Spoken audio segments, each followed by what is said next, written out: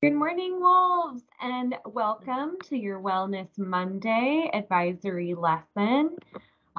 Today, we are going to be doing an exercise all about using different parts of our brain. But before we do that, we're going to go ahead and learn a little bit about the day of silence. Before we move into that, make sure that you have a piece of paper and something to write with. For our lesson today, you can also maybe use a computer, that's fine too, but let's try and keep technology use low and focus on using maybe a pen or pencil and paper. Before we hop into that, this Thursday, our Gender Sexuality Alliance Club will be sponsoring the Day of Silence.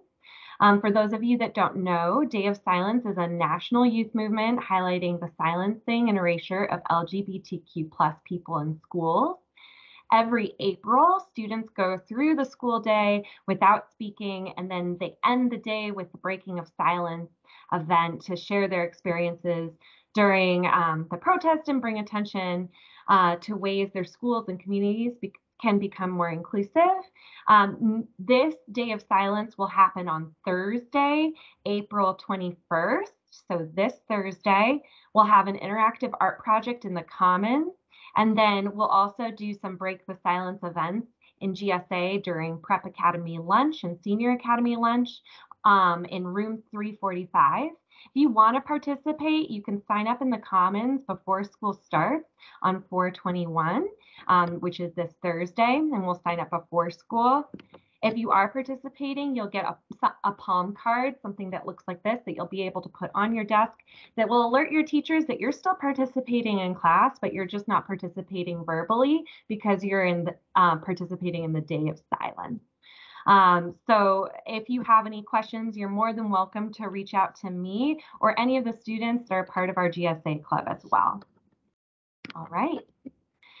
So hopping into our lesson for today. In general, the more we use a particular part of our brain, the larger it becomes. Aspiring cab drivers have a lot of streets and routes to memorize in their training. A study found that the hippocampus, the part of the brain associated with learning and memory, increased in size after the training. Not surprisingly, the more experienced cab drivers had larger hippocampi than drivers new to the profession. In today's tool, we are going to strengthen our confidence when thinking about a stressful situation by writing 3 I am statements. Writing these I am statements may feel uncomfortable or weird for you, and that's normal. What's important is that you give this exercise a try because your brain believes what you tell it. We want to feed our brains as many positive things about themselves as possible. I invite you to join me in this practice, and at the end, we will reflect on our experiences in our advisories. However, during this tool, let's keep any opinions to ourselves so that everyone can have a fair chance to try it out. Since today's tool is writing based, go ahead and grab a piece of paper and a writing utensil, or open up a new document on your laptop, whichever works best for you. And we're going to go ahead and start today's activity by taking a few deep breaths. Go ahead and close your eyes or shift your gaze to the floor. Whatever is most comfortable for you. And go ahead and inhale through your nose for 1, 2, 3, and pause. And then slowly exhale for 1, 2, 3. Again, inhale through your nose, feel your chest rise, your belly expand. Pause. Now slowly exhale through your mouth and feel your belly deflate. And then last one, take the biggest inhale of your day for 1, 2, 3. Pause. And then slowly exhale through your mouth for 1, 2, 3. Your eyes were closed. You can gently blink them open. And first, I just want us to think of a situation that typically causes you stress. For example, for me, it's definitely traffic. Driving to school and when there's traffic, that causes me some stress. So write down one stressful situation that you feel comfortable writing about right now. I'll give you about 30 seconds to do so. Why does the situation cause you stress? For me, traffic causes me stress because I don't like being late to things.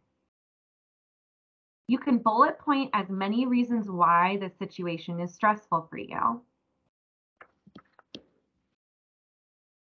I'll allow you to write for about 30 seconds. Advisors, if you want to pause the video, you can.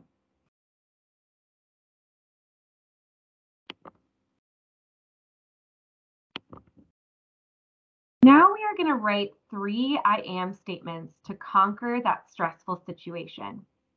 Your I am statements may not feel accurate, and that's sometimes the point. We can use I am statements to convince ourselves that we are those things when, in the moment, we may not feel that way. For example, when I am in traffic, I tell myself I'm safe. I don't feel safe, which is why I am using this statement. I tell myself this until I notice my body begin to release tension. I also remind myself I'm going to be on time. It's going to be okay. Or sometimes I remind myself the only thing that matters right now is that I get to my destination safely. For the next minute, go ahead and write 3 I am statements to help you conquer your stressful situation. If you struggle to write 3 I am statements, channel your best friend or someone who supports you. What would they say to you? Or what would you say to them if they were experiencing stress? Advisors, go ahead and pause the video for about a minute to allow students to write.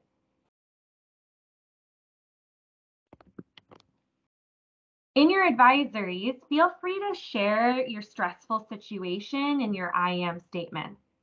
And you can hold on to this paper to remind yourself of your I am statements. You can also set your I am statements as a reminder on your phone or write them on smaller pieces of paper and tape them to your phone case or somewhere else you look regularly. It's important that this work doesn't just stop in the classroom, but I hope you actually take it into your day. And so now that we've practiced this tool, let's reflect on our experience in advisories. Please feel free to share if this is something that you enjoy doing or where you might use this tool in daily life. And if you didn't like this tool, that's okay too. Remember, there are plenty of tools that we're going to be learning up until the end of the year, and it's okay if not every single one works for you. All right, everyone. Well, we hope you have an excellent week, and we'll see you again next time. Bye, everyone. Take care.